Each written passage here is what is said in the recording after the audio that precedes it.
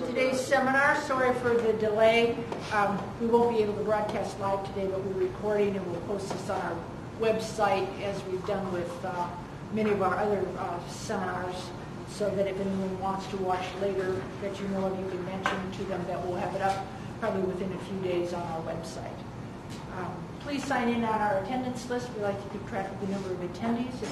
And if you want to be on our email list, you can leave me your email address.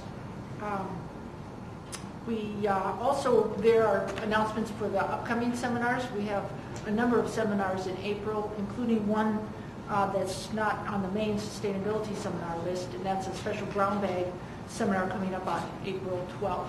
So you can take a look at that. And let's see, I also wanted to bring to your attention, if anyone's interested, there's a workshop on water in a changing world that will be on Tuesday, April 17th at the iHotel. You can pick up this yellow flyer about that if you'd like to attend that, about water resources and such, and discussion about water research in the UK. So today, we're very happy to have with us for our speaker, Dr. Karl Williard, from the Department of Forestry, Center for Ecology at Southern Illinois University at Carbondale. Dr. Williard is the Professor of Forest Hydrology and Watershed Management and has taught at SIUC since 1999. His research interests include nutrient transport, particularly of nitrogen, in agricultural watersheds, sediment transport into streams, and watershed management. Dr. Williard has his PhD from Penn State University and also his MS degree from there. And he received his bachelor's degree in biology from Muhl University. So today we welcome him, and the title of his talk is Water Quality Benefits of Riparian Buffers in Southern Illinois Agricultural Watersheds. Welcome.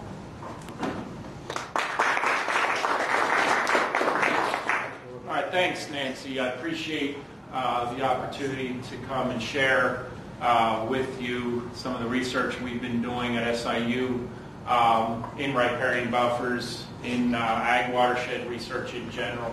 And I wanted to first acknowledge, first and foremost, my co-author, John Schoonover. He's an associate professor in hydrology in our department as well. He was a strategic hire. I think he started in 2005, 2006. And him and I have developed a really good working relationship. Much of the research, almost all of the research I'm presenting today is collaborative research with him. So I wanted to acknowledge him on that first slide. All right. Probably everybody here is familiar with what a riparian buffer zone is, that transitional area between the terrestrial ecosystem and then the aquatic ecosystem. In ag watersheds, we talk about, you hear lots of different terms, but you hear the term riparian buffer. If you go to an NRCS office, to them that will mean you're planting trees in that riparian buffer. If you say you want a filter strip, they'll put in grasses. In the forestry arena, we have riparian areas as well. We refer to those as streamside management zones. And actually, the idea for riparian buffers in ag watersheds originally came out of the forestry arena, so that's interesting. Here in the Midwest, typically we're talking about a buffer anywhere between 30 to 100 feet, depending upon the slope of the land coming into the buffer and the size of the stream you're dealing with. So why are they important? I grew up playing sports in Pennsylvania. I was a wrestler and a football player, so I use a football analogy here. I think of a riparian buffer sort of as the last line of defense. It's sort of like having a really good free safety on your football team. I know things have been struggling up here with your football team, and we have lots of our own issues at Penn State and SIU with that as well. But it's sort of that last chance to get some nutrient sequestration before that nitrogen or phosphorus makes it into the stream. So they trap sediment, they sequester nutrients in surface runoff. You get a lot of nutrient processing in groundwater as well, which I'll show some of that data. We stabilize stream banks. We can shade streams. For here in the Midwest, not so important. because you have a lot of natural prairie streams here that are warm water streams. But where I grew up in the east, we had a lot of cold water systems, and riparian buffers were very important to maintaining shade for the fish and other aquatic organisms that live in those streams. Here in the Midwest, very important wildlife habitat areas. As we know, most of the state of Illinois, especially your region, is predominated by agricultural land uses. So these riparian corridors can really serve as important wildlife habitat areas. And then last but not least is an opportunity for landowners to diversify income, either through timber. Also in our neck of the woods in southern Illinois, hunting leases are becoming more and more important sources of income for farmers during that dormant season. So, why do we need to quantify the benefits of different best management practices like riparian buffers? Well, all of you are aware of all the different government programs that involve some type of accounting system. We need to know, if we put a buffer on the ground, how many pounds of phosphorus is it going to sequester? How many pounds of nitrogen? For things like TMDLs. If you look at the TMDL legislation, not only are they supposed to do waste load allocations from point sources, but also the original Clean Water Act language talks about waste load allocations from non-point sources, which becomes much more difficult, as you are all well aware of. We also have this thing way out, this started back when I first started at SIU, the idea of nutrient standards for all surface waters during the Clinton administration.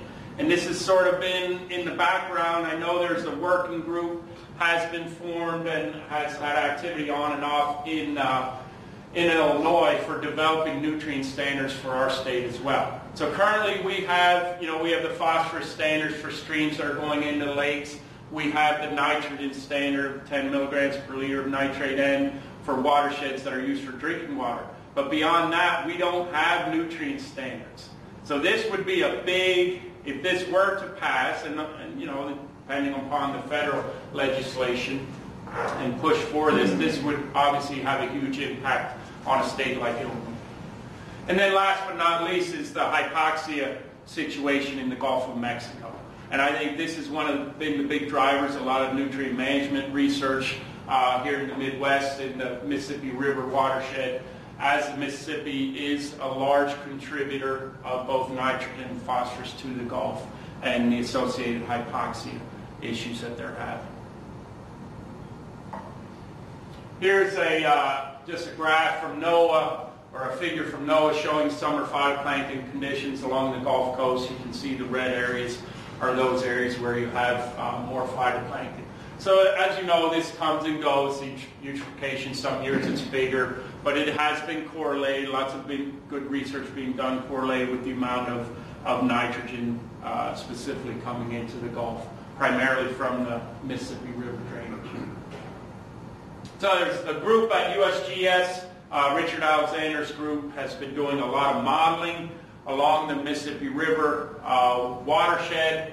And this is one of its earlier papers, but showing that watersheds in close proximity to the river and its primary tributaries are real important end contributors to the Gulf. So you can see the areas highlighted in the dark pink or dark red are those areas that are the most important contributors. You can see southern Illinois extending up into central Illinois. Areas that have basically short travel times within your tributary streams or rivers to the main stem are those where we're going to get a lot of that nitrogen. Once it gets into one of our streams, there's a pretty good chance that that nitrogen is going to make it into the river. And then you can think of the Mississippi River. You get some nutrient processing in the river, but not near as much as some of our smaller systems. So the bulk of that water doesn't have a chance to interact with the bed and banks where we get more of the microbial processing occurring. So a lot of that nitrogen will end up being transported to the Gulf, and there's lots of good modeling work to show that. All right, back to southern Illinois. We're a little bit different, of course, than Champaign area in central Illinois. A little less agriculture, though we have our fair amount of agriculture. We have more forested land use. We have the Shawnee National Forest. We also have the Cache River area. which is an important wetland complex to the south of us. And one of the big things hydrologically is where tile drainage is just starting to come in to southern Illinois. So we have a relative absence of tile drainage compared to the central and northern part of the state.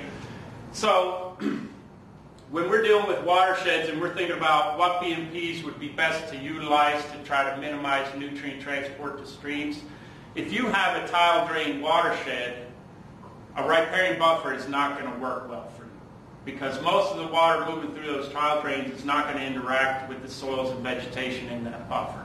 So they're using things like constructed wetlands. I know Richard Cook in ag engineering here has some bioreactors adding labile carbon to try to increase denitrification from water that's moving through tile drains. So this has been a nice place for John and I to do research because we have a more natural hydrologic regime. We have more of the water is moving through the actual soil, through the buffer, where we can get some renovation before it hits the stream.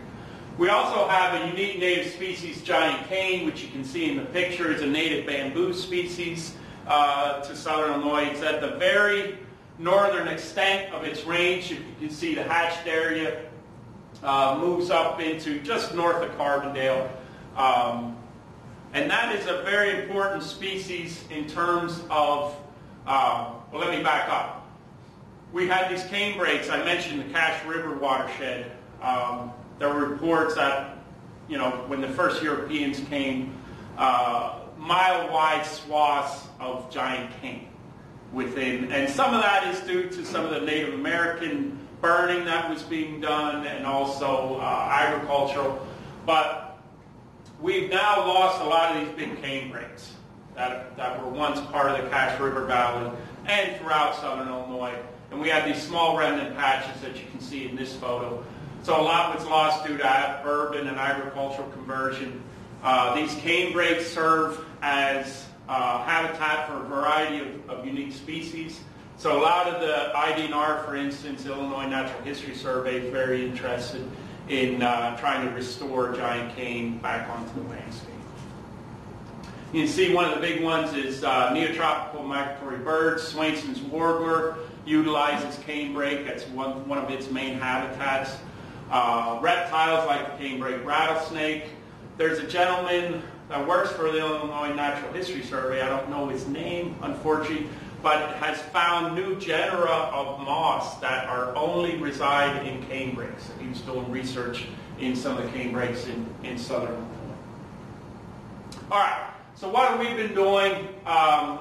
In this first project, I'm going to talk about 3 different projects that we've worked on since I've been at SIU. This first one was a plot level project looking at the water quality benefits of both forest and giant cane buffers in the Cache River watershed, and we were looking at nitrogen, phosphorus, and sediment attenuation capabilities by those 2 different buffer types, and those were adjacent to row crop agriculture. And these were done at 3 different sites. You can see we're down there in extreme southern Illinois in Union, Johnson, and Pulaski counties, and these were all done on some of the, well, 2 of the tributary streams, Big Creek and Cypress Creek. And incidentally, Big Creek is one that the Illinois Water Survey is doing a lot of sediment modeling on. Cypress Creek is another primary trib. And then we had one side on the main stem of the Cache River. Here's one of our plots. You can see pretty nice giant cane stands, approximately 30, 40-year-old. And those are found, you know, right along the agricultural field margin, between the stream and agricultural field. It does like light. It does do better in better light conditions. So you may have a canopy there of a few tree widths, you know, a few crown widths across, and then you'll commonly see patches of giant cane between the forest and the agricultural field. And then we had a young, relatively young mixed deciduous forest adjacent to the giant cane plots that we were monitoring as well. You can see what we wanted to do is sort of capture both surface runoff and groundwater, and also we did some soil water work. I won't show that data. But the surface runoff and groundwater, as it traveled through the riparian buffers. So we had overland flow collectors at 10 feet, 20 feet, and 30 feet into the buffer, and then at the field edge at 0 meters. And then we also had wells where we were collecting the shallow groundwater. And we have a sand and gravel aquifer that we're dealing with in southern Illinois, and you'll see those water tables fluctuate pretty significantly during the growing season. So here's just some photos of we use dustpan overland flow collectors to sample surface runoff. We have groundwater wells and then some suction lysimeters to look at salt water in the buffer. So here's, and these numbers are on a mass basis. So we collected the total volume of runoff that were coming into each one of those different widths, you would say, and looked at compared to giant cane and forest. So we're looking at both sediment, we looked at total phosphate, ammonium, dissolved ammonium, and then dissolved nitrate. You see the giant cane did pretty well. And this is only in the first 10 feet of that buffer. We're getting between 68 to 97% attenuation or losses of those constituents.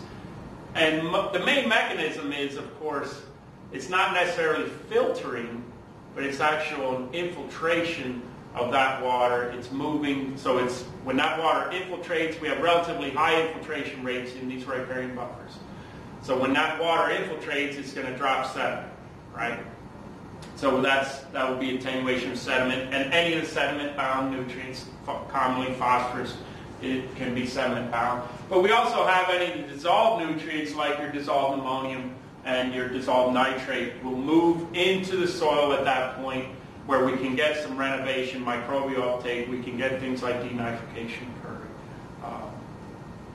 And you see the forest did well, but not quite as well as the giant cane. And this giant cane has a lot of rhizomes, and then it shoots up culms, so it reproduces vegetatively, primarily. So a lot of a very dense rooting network that helps give that riparian buffer relatively high infiltration rates, even compared to the forest buffer. You see by the 6.6 meters or 20 feet into the buffer, you see the forest now is probably doing as well, in some cases better than the giant cane. And there's lots of variability associated with these numbers. These are not very clear-cut numbers because, of course, you have a lot of differences in flow paths of water coming through those buffers and so on. But these type of numbers are pretty similar to what groups at Iowa State, Dick Schultz and Tom Eisenhardt's group up at Bear Creek in Ames, Iowa, what they're showing. And Richard Lawrence's group with the USDA ARS down in Tifton, Georgia, is showing in some of the buffers they study on the coastal plain. So here's some groundwater data from those same buffers, and you can see over on the left-hand side is actually, I don't have it marked here, but that's the giant cane buffer. Yeah, somehow what got missed when I translated these. And then on the right is a forest buffer. You can see the groundwater concentrations were relatively low even coming into the giant cane compared to the forest buffer. In the forest buffer, we actually see a fairly nice drop in nitrate concentrations as it's moving through the buffer. Now, we did not measure denitrification rates or potential denitrification rates. That would have been nice to do, but we can assume that a lot of that nitrate loss is probably due to denitrification, some planned uptake. But during the growing season, that water table will drop significantly due to ET in those buffers. So you'll get, we hypothesize that you're probably not getting a lot of root uptake of nutrients because it's moving through even as deep as 15, 20 feet below the surface. Whereas during the dormant season, that water table will be as high as 7, 8 feet below the surface. And then on what we hypothesize is going on in the giant cane buffers to the left, is we're thinking that rooting network is probably moving out into the field, probably even more so than the forest vegetation. That's one of our thoughts. And so we may even be getting quite a bit of nutrient renovation, because remember, for that denitrification, one of the things you need to have there beyond the nitrate and the anoxic conditions, you need labile carbon. And a lot of that's coming probably from root exudates, either from the tree roots or the giant cane roots. So we're thinking there's probably some uptake, also denitrification occurring at that field boundary and even out into the field from some of the effects of the giant cane that's growing along. And then phosphate. First thing you notice is pretty significant phosphate movement in groundwater. So we can't always assume phosphate just moves with sediment. In our part of the world, we have pHs, groundwater pHs around in the mid to high 6s, 6.4, 6.6, 6.7. And that happens to be the perfect pH range for phosphorus to be in solution. So we can get, if you're talking about a 0.5 milligram per liter to 0.6 milligrams per liter, that's high for groundwater. Those are some of the higher numbers you'll see in the literature. But we've shown this over and over at different sites. And you see this even in the Kaskaskia watershed. We had a recent USDA project looking at water quality in the Kaskaskia, and that's their issue too. It's more of a phosphorus issue than it is a nitrogen issue. Whereas up here, your main nutrient concern is probably more nitrate because of all the tile drainage that you're dealing with. So you can see we do get some reduction as it's moving through the buffer. We're dropping from about 0.6, 0.7, at the 9 you see maybe 0.4. It's messy, but you can see it over on the forest too. We get some drop, but not near as well as we saw for nitrate. All right, as I said before, Southern Illinois is a region with relatively high stream DRP concentrations. Tributaries of Kaskaskia, also the Big Muddy watershed has significant phosphorus levels. Several watersheds with mean DRP concentrations greater than 1 milligram per liter. That's high, folks. If you're not used to looking at those numbers, that's really high for phosphorus. And this is from a conglomeration of the IEPA, IDNR water quality data that I think this report, Short 99, was done by IDNR, put together. And we have mean DRP concentrations in the state about 0.25 milligram per liter, so significantly higher than the rest of the state. And these were some of that we measured, our stream phosphate concentrations, a little bit over 0.5 milligram per liter. So this sort of matched some of the other monitoring that's been going on, and obviously phosphorus is a nutrient we're concerned about. All right, so I leave behind the plot level experiments, and I should mention I had a string of 3 master students do that work for their thesis work, and they kept adding on and looking at different constituents to that. But then when John came on board, he got his PhD from Auburn University with Graham Lockerbie. He was also interested in nutrient transport and had done research on riparian buffers. So we thought, well, if we're going to be here at SIU for a long time, we should start a long-term paired watershed experiment looking at the watershed scale impact of riparian buffers on water quality. So this is scaling up to the small watershed scale you can see on the right. These are watersheds on our experimental farms property. The university owns 3,000 acres to the west of campus. And we're actually did a 5-year calibration period. So we started in 2007. We put in partial flumes, you can see on the left there, in 3 of the watersheds. One of the watersheds we've dropped out because it's behaving, significantly different than the other 2 hydrologically. So we're now monitoring 2 of the watersheds. One's going to serve as our control, and then this spring we're actually one of John's students is gearing up to start planting both switchgrass and giant cane in the other experimental watershed. And then we're going to follow those water quality changes over time. So we have the baseline data, how both of those watersheds how much nitrogen, phosphorus, sediment is being transported through those watersheds. And then, of course, we're going to keep the agricultural management the same. So the only thing we're changing would be the fact that there's a riparian buffer in that watershed. So they were basically, we had them farm up to the stream banks, or as close to the stream banks as they could.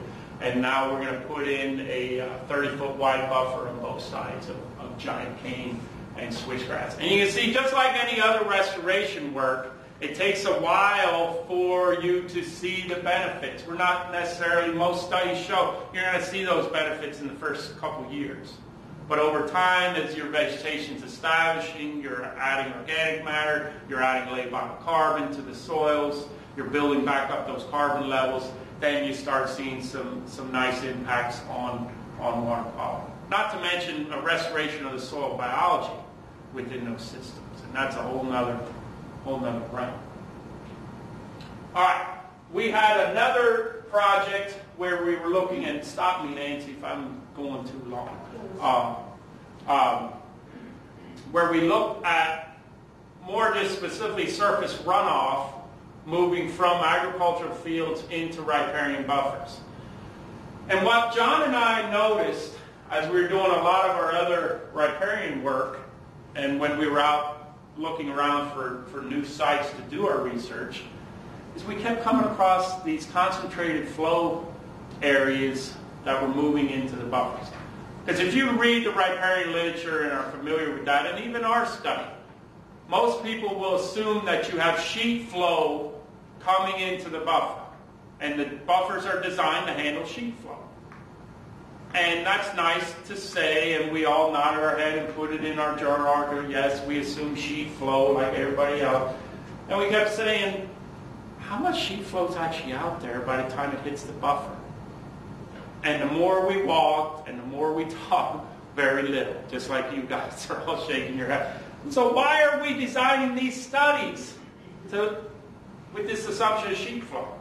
So this does fly in the face of a lot of the existing riparian literature, but we've shifted a little bit our focus to really focus on just first quantifying how important concentrated flow is coming from agricultural fields. And of course it's going to differ depending on the region you're in.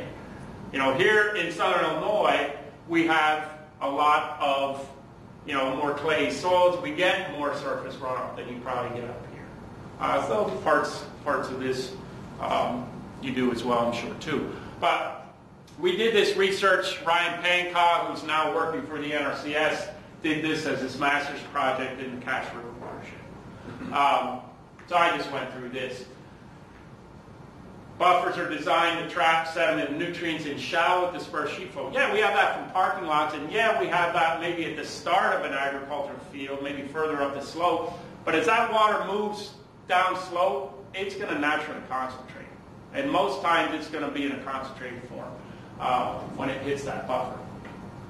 So under these conditions, buffers work well. Just like I showed you, about 4 or 5 slides, 60 to 90% of sediment and nutrients are deposited in the buffers, and there's lots of research showing that. And by no means am I saying there's never sheet flow out there. So we don't want to just throw out all that research. So because there is sheet flow happening, and that can be important. So I went through this. I'm getting ahead of myself, getting a little excited here. But if you look at an agricultural field, is it flat? There's microtopography there. It's not a parking lot, as much as we may like it to be a parking lot. It has microtopography, and anytime you have microtopography, that's going to lead to flow concentration as that water is flowing down slope. So we get rills forming, we get concentrated flow paths. Now, a big concentrated flow path, we would put a grass waterway on. So we have BMPs developed. What we're talking about are those concentrated flow paths that are smaller, that you wouldn't go to the NRCS office. They would laugh at you if you said, yeah, I want a grass waterway put on this concentrated flow path. So we're talking about those, and guess what? There's a lot more of the small ones than there are the big ones. At least by our visual observation and Ryan's work in the Cache River watershed. So here we have, you can see in the left-hand picture is one of my old grainy pictures. this is actually along Cypress Creek at the first riparian study site. You can see presence of sheet flow there out in the field during the storm event in the middle of that photo. And of course then on the right you can see, now this would be a bigger concentrated flow channel. Something on the order, we probably put a grass waterway in for something that amount of flow. But you get the idea of what we're talking about. And then we have this another animal we're dealing with, sediment berms. So remember, we talked about one of the benefits of buffers is, of course, you have water coming in that's carrying sediment.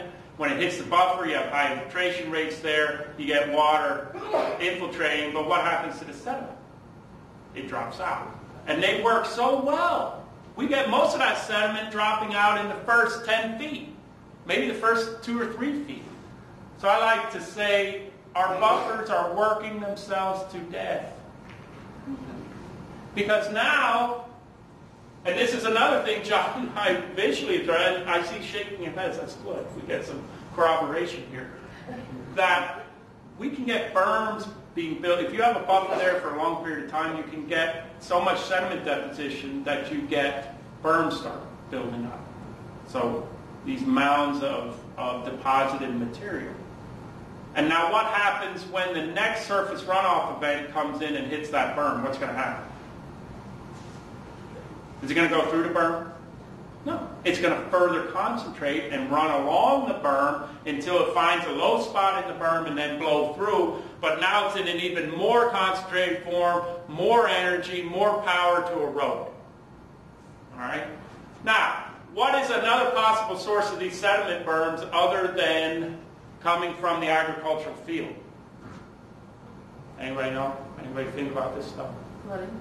Yes, very good. So flooding, because we're going to get flood events, and that's going to deposit sediment. So Ryan actually tried to figure out, using different iron concentrations and stuff, some of the tools John had learned at Auburn, and using texture, trying to figure out the origin of these berms. Were they coming from flooding, or were they coming from the agricultural field? And guess what?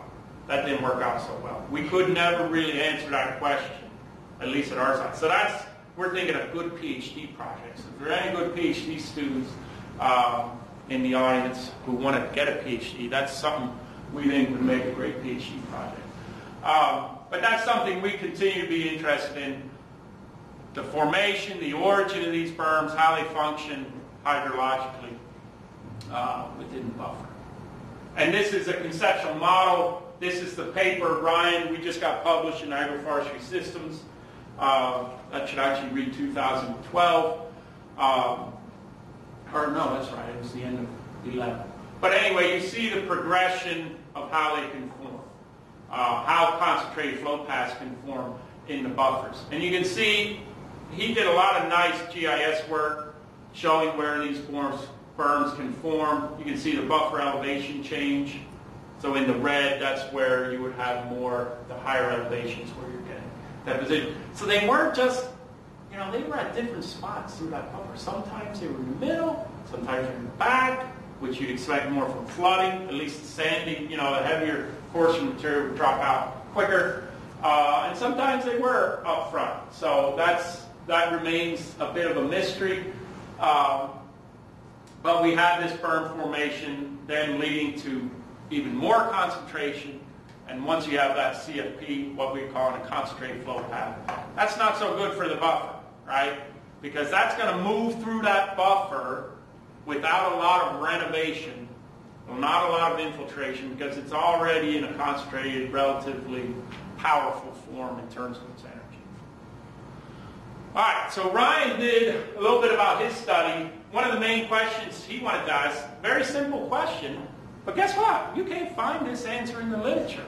So this was one of the main things I think our paper hopefully will be cited for, is what proportion of an agricultural field is drained by concentrated flow? I mean, all the research we've done, and at least we can't find really studies that have focused on answering that question.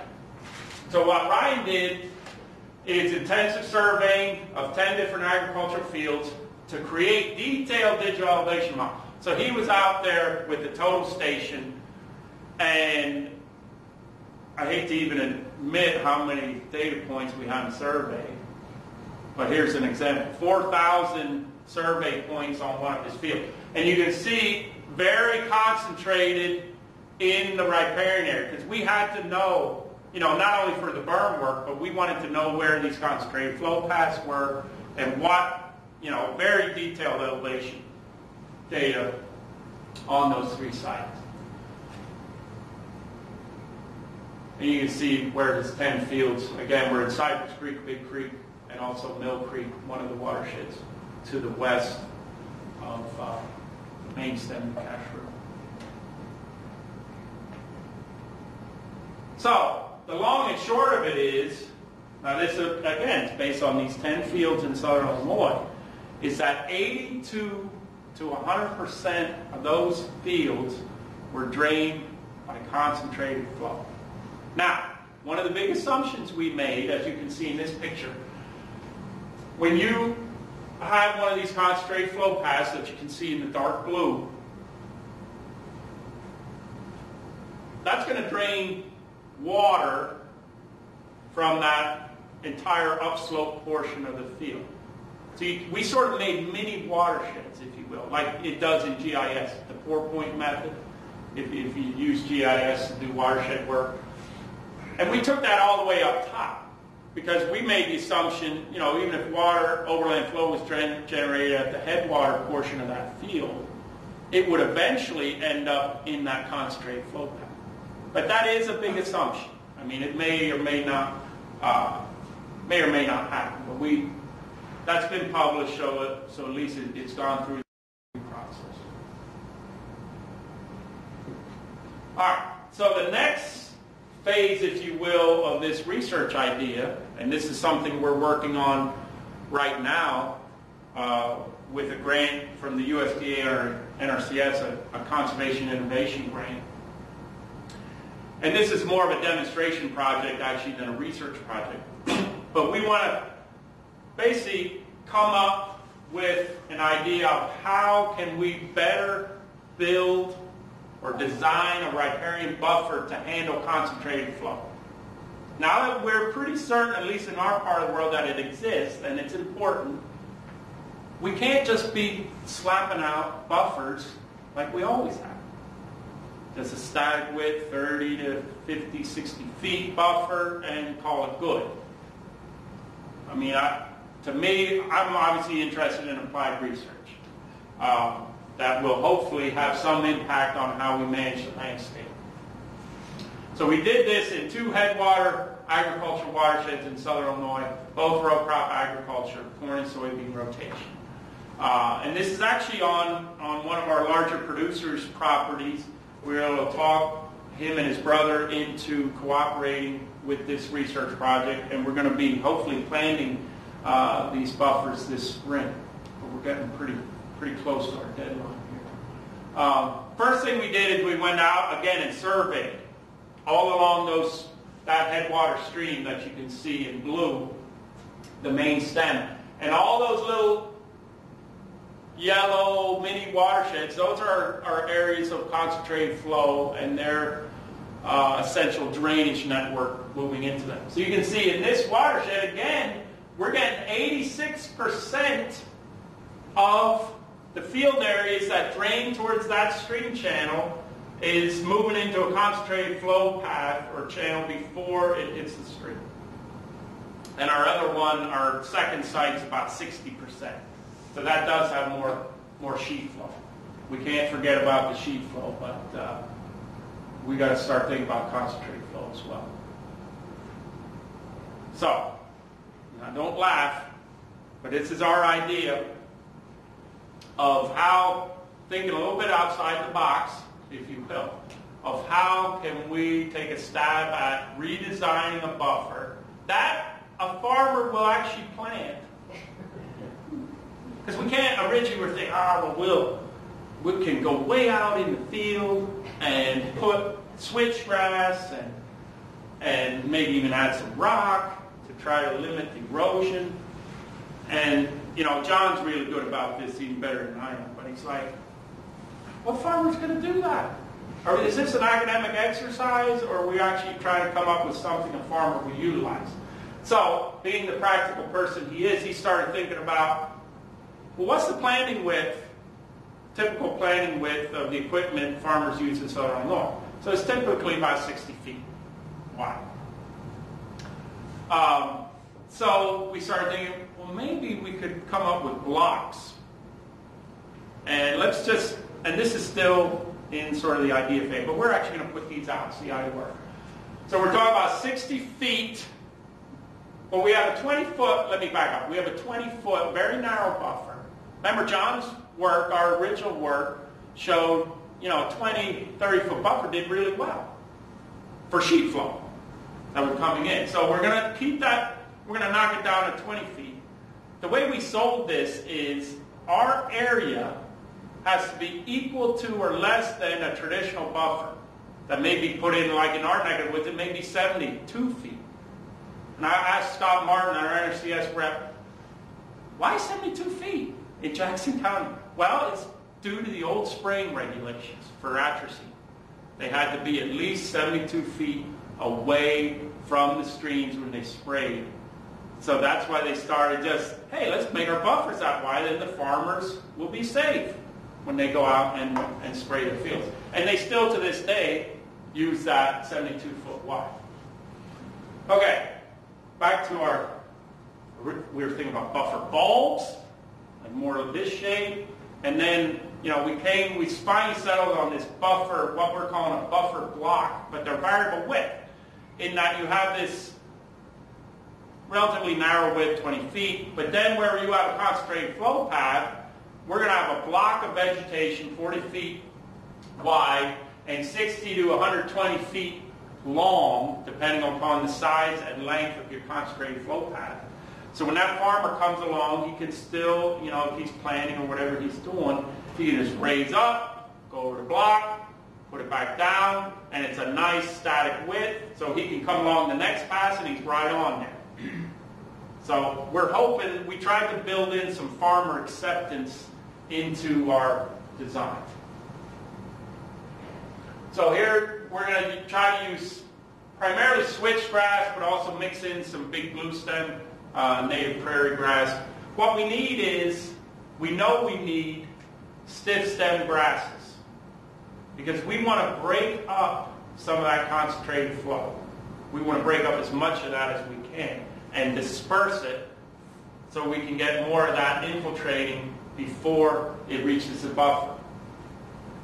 So we're thinking about, think about this, you're almost establishing hedges, multiple hedges of vegetation. So when that concentrated flow is moving in, it hits a hedge, hopefully it spreads out a little bit, hits another hedge, and so on. And that idea is actually in the NRCS protocols, but nobody ever uses it. For one thing, I don't think a lot of landowners know these stiff stem grass hedges are actually an accepted standard BMP practice, it's just not readily utilized. We think in part because they haven't really thought as much about landowner and farmer acceptance. But lo and behold, we also think we may have to put some rock in there because some of these concentrated flow paths are big. And if we just try to establish grass in there, it's probably going to blow out and we're going to be right back where we started. So we may have to use some rock to get it stable, then put some soil over it, seed, and hopefully that will be stable enough that we can get keep that vegetation in. Yeah. So you don't think the water will just tend to flow around? Well, that's why we're hopefully with that 40-foot width and with the multiple hedges. Now, yes, you are going to get some flow around, but every time you force it to flow around, you're also, hopefully, when you're dispersing like that, you're reducing energy. So if you do that enough times, this isn't going to be 100% fix all. You're still going to have, I think, some concentrated flow, but hopefully it's a lot less than it would be without these. And John and I were just on the phone with the landowner late last week, is we need to get these things planted.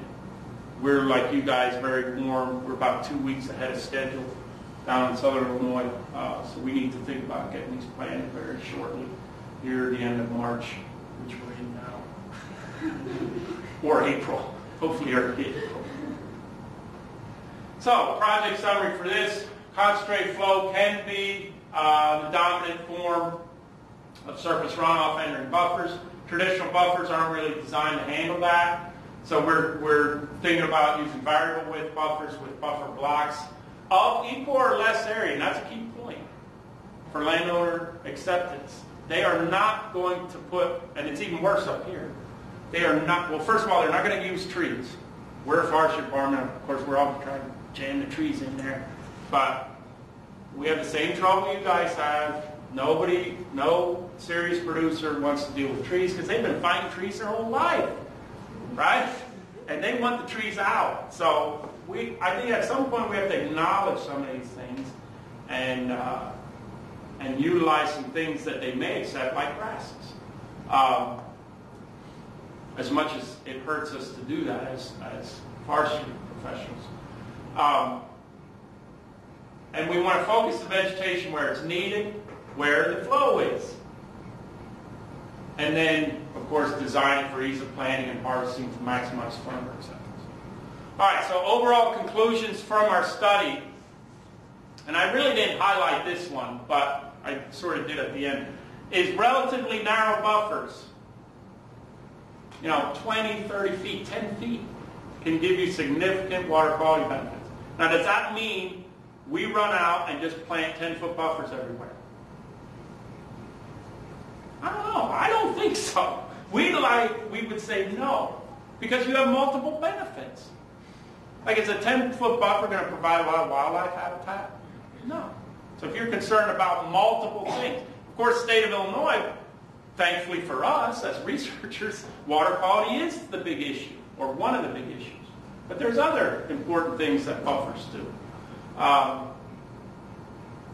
So we're thinking more that 30-foot is probably better. 20-foot at the minimum would be something you could possibly use.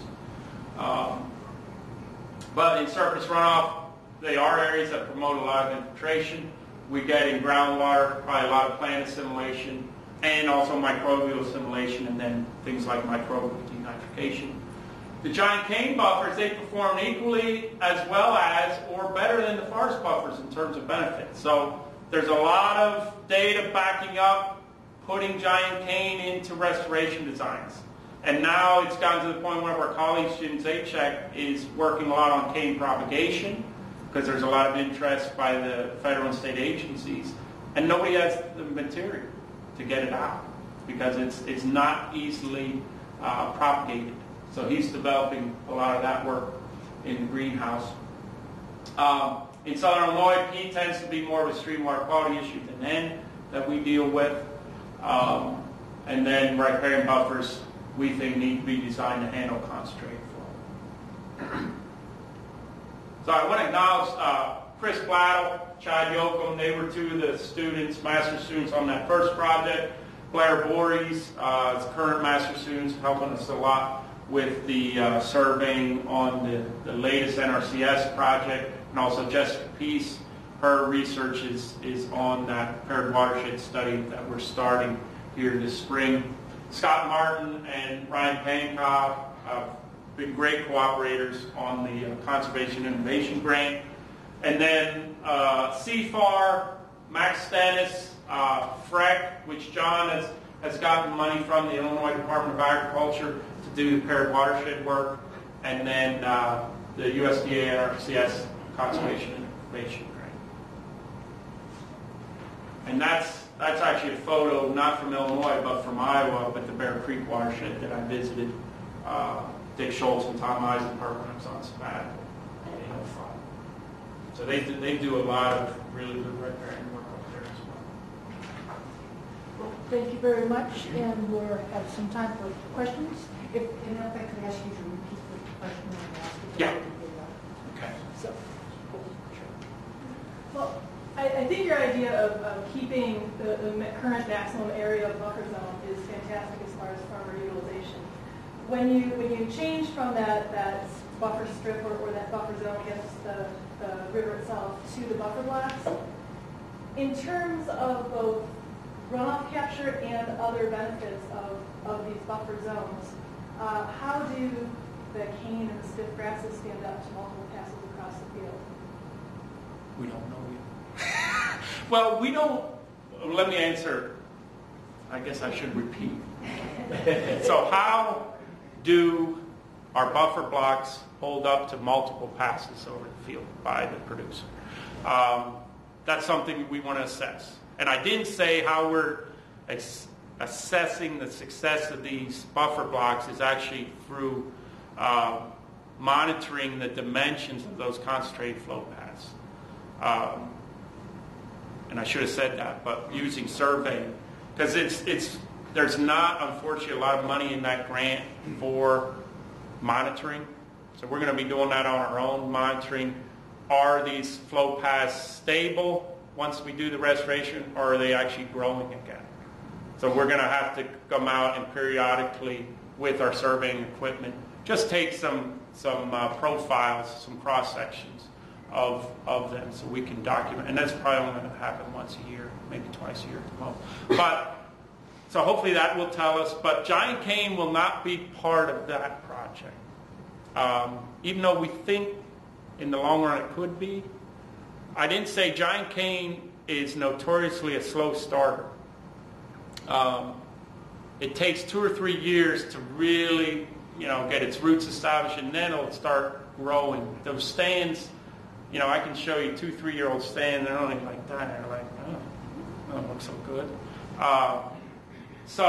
But once they get going, once they're established, a 5-year-old stand looks a lot different than a 2 or 3-year-old stand. And we think they could be part of it, though they're going to get so tall and stiff stemmed that I don't know how it'll work with them, like going over top and stuff. Because they're evergreen too. They're going to stay green year round. They're an evergreen deciduous or whatever. I'm not a vegetation ecologist or a plant biologist, but they drop their leaves periodically instead of, like a deciduous tree. Does that answer your question? Sort of? Yeah, it does in terms of the cane. The watershed potential. I'm curious about other benefits of buffer research, for example, habitat. Yeah. And thankfully we have a wildlife ecologist, Clay Nielsen, who's joined our department. And him and I are working on a collaborative project in a mine reclamation area up in Burning Star 4, just to the north of us in the Pinckneyville area, where we're looking at riparian buffers that were created as part of a stream restoration, where they actually moved the whole stream and then restored it, following the mining activities that were done in the late 80s and early 90s. So his student is looking at the wildlife habitat potential of that, and my students is looking at a lot of the soil quality, and are we actually getting soil quality function after 10 years post-restoration. So, but it's in a mine landscape. But the nice part about that study is you're starting with the same soils everywhere, because they're all, from a reclaimed mining operation. They were all laid down in a relatively similar fashion. Well, have you considered biomass production there? Yes. And there's a lot of interest here in miscanthus, which is pretty much like the giant cane. Right. But it dries and it can be harvested for Right. biomass. You may actually make those areas larger, wider and deeper. Right. So How stiff? Well, repeat question. So the question was, have we considered miscanthus? It's a grass that has a lot of biofuel potential. I know U of I is doing a lot of work in that area. No. The answer first is no on miscanthus, but it's something we could think about. I guess my question back is, how stiff-stemmed is it? Is it pretty much like what you showed. with as stiff as switchgrass? It's Or stiffer than that. Oh, stiffer. Yes. Oh, Well, now we're talking. It can be harvested. And Right. can be, Yeah, that would be something, It's like cornerstone. but it isn't native. Yes, but there's a lot of interesting growth. Right, I know. But that's something some folks get concerned about. And I know that's something, But USDA is okay with it. right. You know, that it's as good as switchgrass in many areas. I have a couple of questions related to that. Does it do as well in our climate as it does here? It's actually better in Durango. Okay.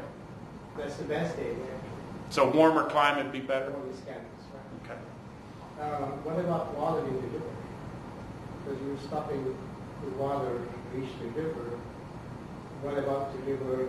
Well, we're getting that water to infiltrate. So it's still moving through the soil water, it's recharging the local groundwater, and it will make, some of that will make it to the stream. Filter them. Yeah. And That's the idea. We don't want to necessarily dam it up. We want it to slow down. We want it to have more opportunity for infiltration. but a lot of the vegetation will suck the water and it will Yes. evaporate and not And that's okay with us. Now, it may not be for a water supply perspective. Yeah, the river it may not be that good. Right. Just like we like denitrification as water quality people, but the air quality folks don't like it's incomplete and comes off as nitrous oxide, a greenhouse gas.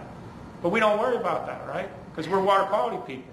And we like nitrate renovation. But I'm being facetious. But yes, that is, if you're concerned about water supply, that would be something we'd have to look at. But I'd still think... Wildlife in the river, obviously, not just the water. Right, supply or human right. usage, but water.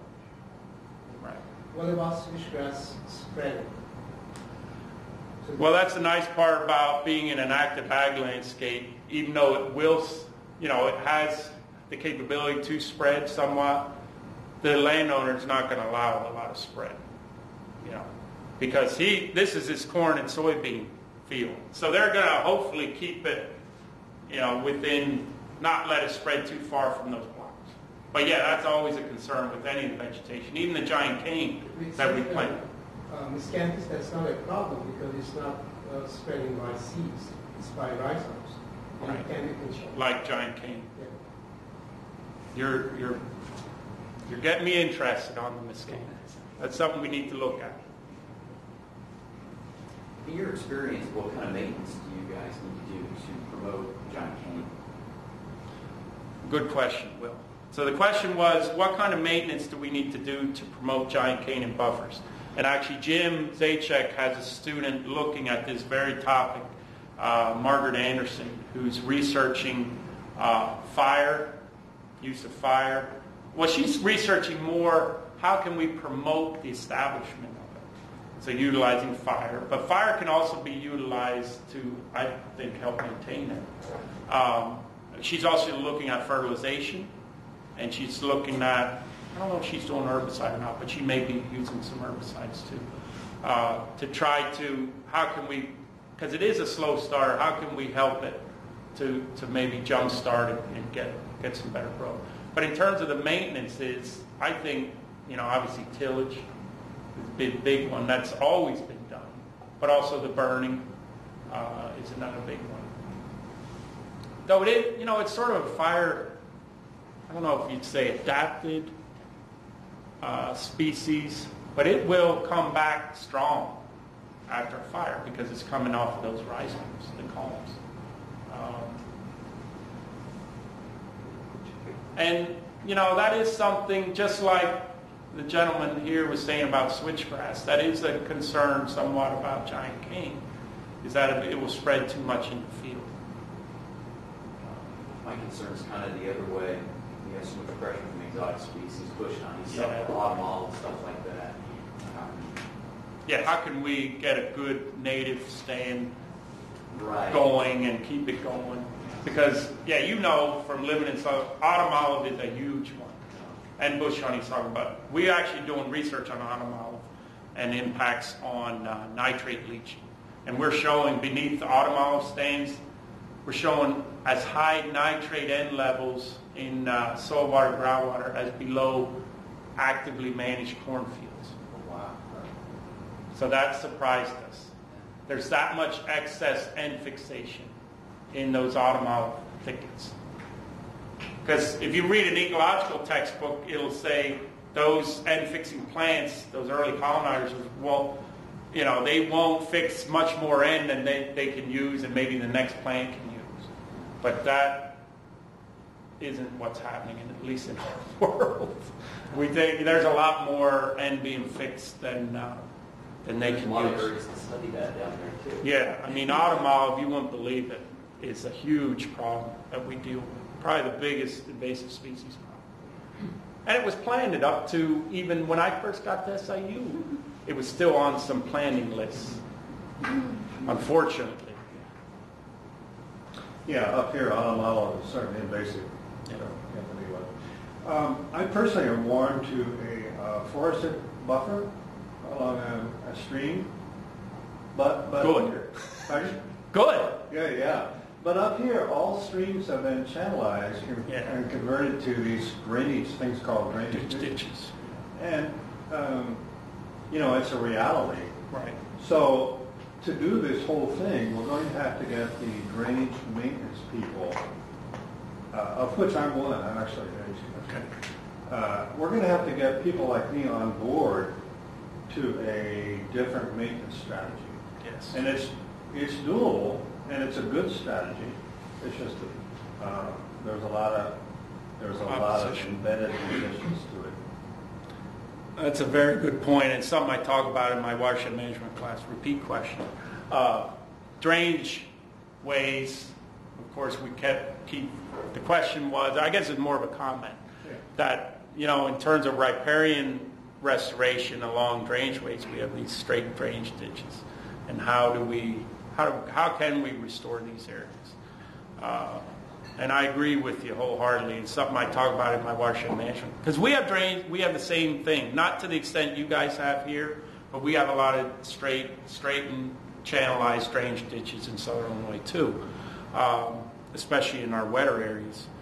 And how do we effectively restore those areas, and how do we, you know, change the mindset of the drainage districts?